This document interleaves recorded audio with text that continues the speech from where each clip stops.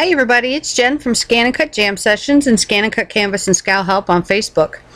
Okay, so let's say you are making up an item, an object, a creation that requires text like this. This is something I made up. This is my personal phrase, okay? This is not copied from anywhere. This is not taken from anyone. This is my personal phrase. So I type this out. Okay, so go ahead, you're going to hit your text box, type it all out, and then when you're done, you're going to left click and hold, and you're going to blue highlight everything. And now you can go font shopping. You can either bring your library up and search through here, look for fonts that you think you might like and try it out, because what this does is this allows you to test drive a lot of the fonts that you have, or not a lot of, all of the fonts that you have. Okay, you see, you can watch it change as I select the different fonts.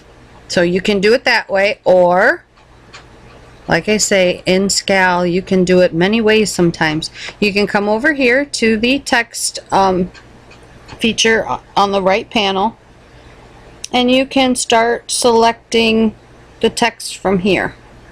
Okay, and also I want to show you how to save. Let's see, I just typed in the letter S, so that will bring up the S's, and of course the computer and Scal have been having hiccups today. Type in Samantha upright.